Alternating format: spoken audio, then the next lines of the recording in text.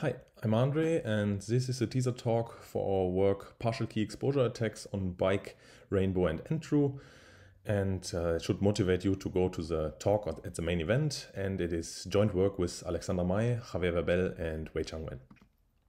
So in this work, we investigated the question if post-quantum candidates are leakage resistant. So what does this mean? In an informal sense, if you have an n-bit key and L bit of this key get leaked, then we say a system is leakage resistant if it offers the security of an n-L bit key, which is somehow the best one can hope for. And we know from classical schemes, like for example RSA, that this is not the case. So why do we ask this question about post-quantum candidates?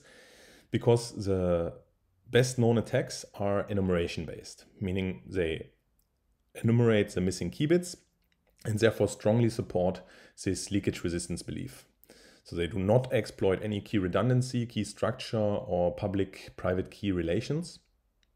And in this work, we give new attacks that actually heavily exploit those things. And using our attacks, we give new bounds on the required leakage for full key recovery. So let me give a brief explanation of the methodology we used. So first we model the leakage. So from a theoretical point of view, how does the leakage that we obtain via some arbitrary side channel look like? So here we define 2 to 3 different models. And just that you can relate to something, let me introduce one of these models, which we call the erasure model. So we model the secret key always as a chunk of n bits. And then you obtain, in the erasure model, you obtain an erased version of this key. So some of the bits got erased here, illustrated by the covered areas with question marks. And the value of those bits is not known. However, the green parts are known and the positions also, and it's guaranteed that those are correct. And then given this erased key, we asked 2 different research questions. So the first one is about asymptotic leakage bounds. It means basically we are asking how many erasures, so how many erased bits, how many question marks can we tolerate so that we can still recover all of them in polynomial time. And here, for example, in the NTRU case, we find that up to cube root of the length of this vector, many erased bits can still be recovered in polynomial time. And then we asked a more practical question where we ask how big or how many erased bits can we tolerate if we want to recover the secret key in time less than some threshold. This threshold might, for example, be 2 to the 60 bit operations.